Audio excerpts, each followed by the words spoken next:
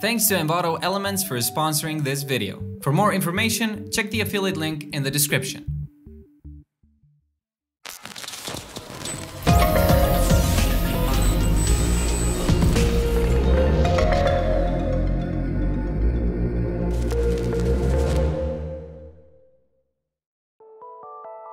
You could argue that glitch effects are overdone at this point, but you can't deny the fact that they are super amazing.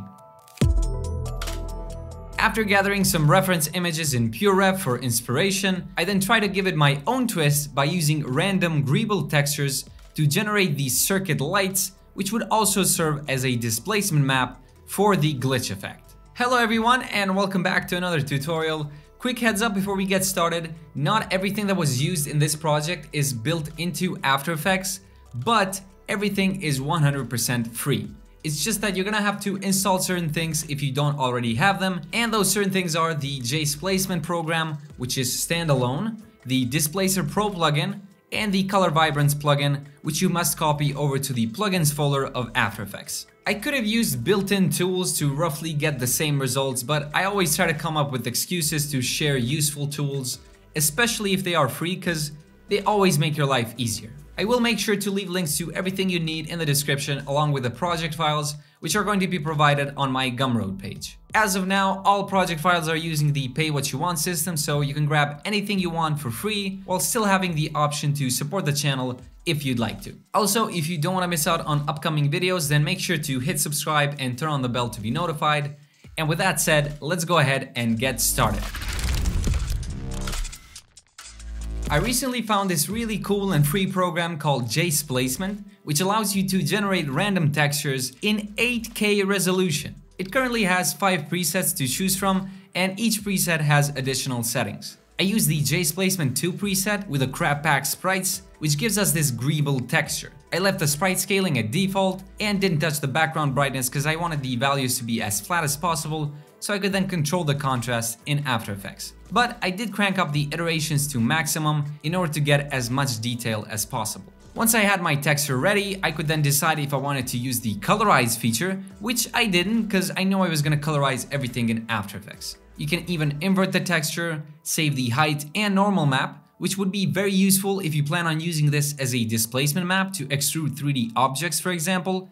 But I only needed the height map in this case. I also used the wire preset to generate these lines, left the wire color and width mode to linear for a consistent look, and set the direction to cardinal, which gives us horizontal and vertical lines. Even though some near vertical, horizontal. I knew I was going to use the auto trace feature in After Effects to extract masks from this wire texture, so I made sure to set the layer count to the lowest point, which is 2, and then increase the wires per layer to 25, so the luminance values of each line are the same. This way the auto trace feature will have a much easier time tracing the lines. I then brought the textures back in After Effects, put the greeble texture inside its own comp, and set the resolution to 4K, because even though I knew we were going to get real close to the texture with our camera to get those macro shots, 8K was still a bit overkill. Remember, we also have to keep in mind render times. Before I did anything else, I made sure to switch to 32 bits per channel, because I knew that later on I was going to add glow effects, so in that case we need all the data we can get. Now it was time to start animating. I brought the greeble texture comp into a new comp, duplicated it, and added the Vegas effect to this duplicated copy. The Vegas effect is a pretty sweet effect that generates stroke lines based on a mask path or on a specific channel of your image contours. I created a black solid sitting on top of the original greeble texture and set it to 50% opacity so the Vegas lines were a bit more visible. You can tweak the threshold amount to determine the amount of lines. I set the segments to 16 with the length at 0.5 to get dashed lines for extra detail. You could also set the segments down to 1 if you want a continuous, uninterrupted line. Do keep in mind that the more segments you have, the longer it's going to take to render. The rotation value gives movement to the stroke lines, but instead of animating it manually, I use the time times expression to give it a constant evolution of 100 degrees per second. As for the rendering, I set the blend mode to transparent so the original texture would go away, and we're only left with the strokes colored white and with the width set to 4. I also modified the other opacity settings until I got something I was happy with. I then duplicated the Vegas layer, On this duplicated copy, I first set the segments down to 1, randomized the seed, made the lines less thick, and finally added the CC starburst effect, which generates sphere particles based on the layer's pixels. They do animate though, so I set the scatter and speed down to 0, and then modified the grid spacing to determine the amount of dots across each stroke. That, together with a size value, will determine the amount of particles and their size. And now, our circuit has received a light upgrade. I then duplicated the starburst layer, set the grid spacing to 20 so we would get some bigger dots, and also changed the random seed. It's all about adding many subtle layers with different settings, which all add up to give the impression of high random detail, when in fact, if you look closely, it's all gibberish. Speaking of adding detail, I used the fractal noise effect on a different layer with the noise type set to block and the complexity down to 1, so we get this flat layer of squares, which look like a circuit grid. I then tweaked the scale to roughly match the overall size of the strokes, and finally set the layer's blending mode to soft light with 10% opacity. At this point, I was pretty happy with the greeble texture animation, so I decided to focus on the title. I went on to search for a futuristic sci-fi font and found this really cool one called Conthrax. I then created the title by using that font, adjusted the size and tracking, and then pre-composed it, as always, so we can go back whenever we want, edit the text, and it automatically updates across our entire project. Oh, and I also made sure to set the resolution of this title comp to 4K as well, because of the close-up shots. I then dragged the title comp into a new comp called Title Texture, which is where I would combine the title with the greeble texture animation. At first, I duplicated the title, set the original copy to stencil alpha, so anything underneath this layer would be isolated based on the alpha channel. As for the second copy, I used the Vegas effect again, this time to generate stroke lines around the title contours. I set the segments to 3 with a constant rotation evolution of 50 degrees per second, and finally set the width to 4. At this point, the title was looking fine, but it lacked a bit of extra detail. This is where the wire texture comes in. I could have used the Vegas effect for this as well, but seeing as I wanted these to be static lines, then I opted to use the auto trace feature to generate masks based on the luminance channel of the image, copied those mask paths over to a solid, positioned them so they would cover the entire title, and added the stroke effect. I made sure to check the all masks option, adjusted the brush size, set the spacing down to 0%, and the paint style to on transparent. For some more detail, I duplicated the solid, increased the brush size a bit, set the spacing to 100% to get a dotted line, and set the brush hardness to 0% so the dots would be less pronounced. I even animated the N value to have both the lines and dots draw in. I now had all of my elements ready, so it was time to put them together. In the main composite comp, shall we call it, I first created a new solid which would serve as a background with just a bit of brightness so it's not completely black. I imported the greeble texture animation, duplicated it, and offset the rotation for some randomness. On the first copy, I added the curves effect to dial in the contrast so we would mainly see the bright parts. On the second copy, I added the set channels effect to determine the visibility based on the luminance channel. Set them both to screen mode with the second copy at 3% opacity, so it's really subtle. I then imported the title, and to make sure it was readable, I created a mask on the first greeble texture and set it to subtract. I then duplicated the title and added the find edges effect, which does exactly as it says, it just finds edges and creates lines. I inverted it and set its blending mode to screen. Then I imported the original title comp, so the one without any textures, and copied the Vegas effect from the outline copy back in the title texture comp and added it to this. But I did tone down the width so it wouldn't attract as much attention. Set its blending mode to screen as well, and then altered the scale a bit for some extra interest. I then created a new solid to which I added the grid effect, set it to width slider mode, adjusted the width and border values, and set the color to black. Seeing as the grid layer was on top of the greeble texture layers, then the circuit lights will be cut off along the grid lines. This is also why I set the background color to slightly brighter than pure black, so we would notice the black lines of the grid. If the background is also pure black, then the grid wouldn't be noticeable. And now finally we get to the glitching part, which apparently is the main theme of this project. As I mentioned at the beginning, I used the Displacer Pro effect, which is basically the displacement map effect on steroids. So I added it to the first copy of my title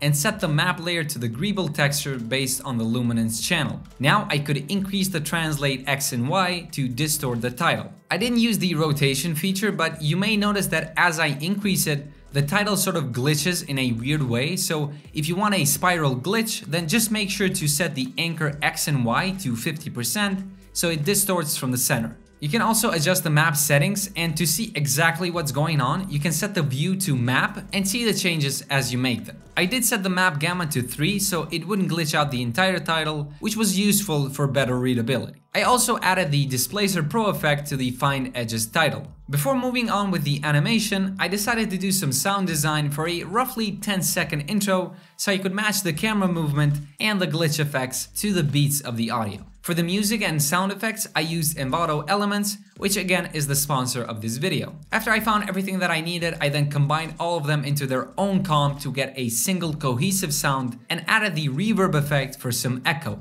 I turned everything into 3D, rotated them to lay flat, and then created a 2-node camera with a long focal length and orbited the camera around until I was happy with the composition. I also turned on the depth of field with a very high aperture, which helped a lot with creating depth. By the way, you can choose between different iris shapes, which I personally set to decagon, and the iris roundness to 100% so the bokeh would be smooth. But you could also set it to triangle, for example, which gives off this very stylized look. You could also set the aspect ratio, which I did, to say 0.5 for a sort of anamorphic look, and even boost the highlight gain, which retains the highlight's brightness. I then animated the camera position and focus distance to have it dolly in as the focus slowly shifts to the title. I also animated the Displacer Pro on the titles so they match the audio, and even added the turbulent displace effect on the title outline layer with the displacement type set to horizontal, a minimum size, fluctuated the amount to match the individual beats, and finally added some constant evolution by again using the time times expression. For some more energy, I used the wiggle expression on the point of interest of the camera just to give it some handheld movement, which makes the shot more dynamic. It's very subtle, but you could turn it off if you want to. Once the last shot was done, I then started to create some detailed shots which would serve as sort of teaser shots before the title reveal. I thought because we have this grid design, it made sense to have strict camera angles to match the horizontal and vertical theme we had established. Even though some near vertical horizontal. So I kept duplicating cameras to get multiple detailed shots. The first ended up being this shot of the camera rising up and revealing the grid. Then we get to see parts of the title in very tight angles as camera 2 is moving vertically to flow with the movement of camera 1. Camera 3 is then moving horizontally and gains speed right as it cuts to the fourth camera, all the while animating the Displacer Pro in specific areas to match the glitch with the audio. By the way, to add secondary motion to the third camera, I used a 3D null object which I parented the camera to and animated its position. At first, the fourth and fifth camera were basically one camera, and I was animating the zoom value to have it zoom out midway, but seeing as during the first part, the camera would land on these empty spaces, what I did was to split the camera at the point of the cut and then reposition the first half of the movement to a spot that was more dense. To help transition between the last two cameras, I used the camera lens blur effect to blur the entire shot just before it cuts away to the last shot. I actually used the camera lens blur effect across all shots prior to the last one because it was getting very tedious to control the depth of field due to the camera being very close to the subjects. So I created a blur map by using a gradient overlay layer style on a solid with the reflected style, pre-composed it, tweaked the contrast a bit, and used that as a blur map on the camera lens blur effect to blur the top and bottom parts. Now, because we had set this rule of having either horizontal or vertical camera angles, I had to also modify the angle of the last camera. The original camera was also pretty cool, so it's available in case you want to use it. What can you do? Sometimes you have to make some sacrifices for the sake of the final product being as good as possible. The greeble mask that isolates the title for better readability is present during the last shot, but during the other shots it's gone because I wanted to have as much detail as possible in those close-up shots. I even turned down the map gamma right at the end so the entire title would glitch out. By the way, keep this in mind, you can use this entire intro as a whole, which you can edit freely however you want. play with the timing of the keyframes and whatnot, maybe even change the audio as well. Or you could also use just the last shot as a standalone intro, which you can render by setting the in and out point of your comp and then selecting one of the 2 available camera angles, or even creating your own camera. At this point, every detail was pretty much in place, so it was just a matter of beautifying it. I first created an adjustment layer and added the VC color vibrance effect for colorization. Another effect I could have used is Colorama, which is a very powerful colorizing tool, but I did prefer the minimalistic one color look. Then I added a hue saturation effect to boost the saturation a bit, 3 glow effects for a really smooth glow, a curves effect for additional contrast control, and a CC vignette effect with a pin highlight set to 100 so the vignette wouldn't darken bright pixels. Additionally, I wanted to add some chromatic aberration, so I brought this entire comp into the final comp, created 3 copies of it, used the shift channels effect to set each copy to their corresponding red, green, and blue channels, blended them all together with the screen blending mode, shifted their positions a bit to get this edge bleeding while also scaling them up just slightly so the edges wouldn't show, and even used the optics compensation effect on 2 of the channels to get some distortion around the edges. I added some film grain, black bars, the turbulent displace effect on an adjustment layer, together with the transform effect to glitch and stretch everything right at the end before it cuts to black. Usually for film grain or chromatic aberration, I would use third-party tools like Film Convert or Red Giant's chromatic aberration plugin, for example, but seeing as this will be provided as a template, then I didn't want to include any paid third-party tools. The cherry on top was the motion blur, which I turned on for the title and greeble layers, but I did lower down the shutter angle of the comp to 90, so there wasn't as much blur in order to retain the details. Remember, because we pre-composed the title, we can now go back, edit the text, and it automatically updates across the entire project. We could also swap the greeble texture with a different one and get a completely new look. It's all about experimentation. The whole point of these tutorials slash breakdowns slash templates, whatever you want to call them, is not just to use them as they are, but to try and benefit from this creation process so you can better understand how to combine techniques to achieve different kinds of results, or at least try to use them to help execute your own ideas. Change the color, find a different font, try out a new camera angle. The possibilities are endless. To infinity and beyond! Alright guys, we've finally reached the end of Infinity. So, if you're still around, then thanks for watching and being patient all the way through. Hopefully this was useful or entertaining in some way, and if you happen to have any questions, then feel free to leave a comment down below and I'll do my best to help you guys out. Also, remember to download the project files on my Gumroad page, which again are using the pay what you want system, so you can grab anything you want for free while still having the option to support the channel if you'd like to. If you don't want to miss out on upcoming videos, then make sure to hit subscribe and turn on the bell to be notified. Thank you once again for watching, and I'll see you next time. Peace out.